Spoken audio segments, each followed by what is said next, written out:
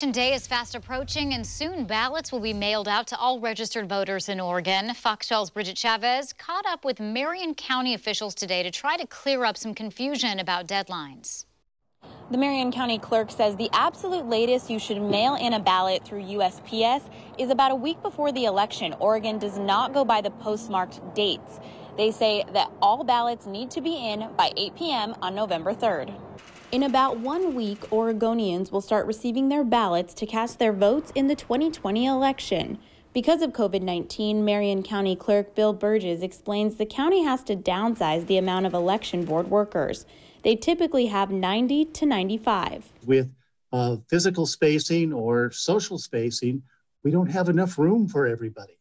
And so we can only bring in about 55 anyhow. He says the workers are paid minimum wage, but because there are less of them, things could take longer than usual. The election is going to take longer to process the ballots. May take a few more days to process the ballots with 55 instead of 80 or 85 or 90 people.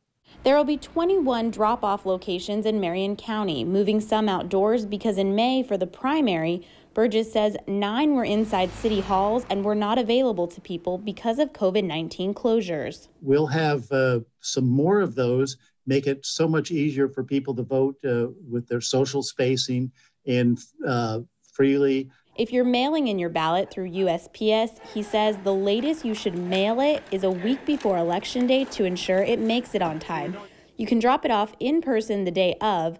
Just remember, all ballots must be received by 8 p.m. on November 3rd. The primary election, I had 245 ballots that were envelopes that were marked on time, and I wasn't able to count them. And that was only with a 39% turnout. We're expecting an 85% turnout for this election. For those displaced by wildfires, Burgess says you can request your ballot to be mailed elsewhere, or you can pick it up at the nearest post office.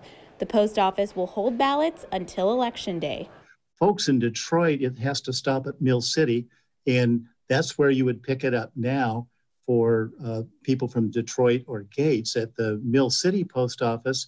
Added security measures are already in the works to prevent voter intimidation. Cameras will also be at every Marion County drop-off location. We are concerned about the comportment of people in the office or even around the office. We don't want them intimidating other voters. They don't want them intimidating our staff, and so we are alert to that.